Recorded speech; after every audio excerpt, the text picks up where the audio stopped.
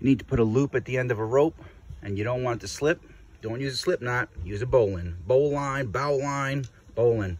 Real easy. Make a loop, take the tail, the rabbit comes up through the hole, around the tree, and back through the hole. There you go, bowline knot. Stays tight under pressure, won't come out. When you want to take it out, pull on the loops. There's your bowline. Easy peasy, lemon squeezy. For more tips on self-defense, home defense, prep, and survival, check out 5 Elements Tactical.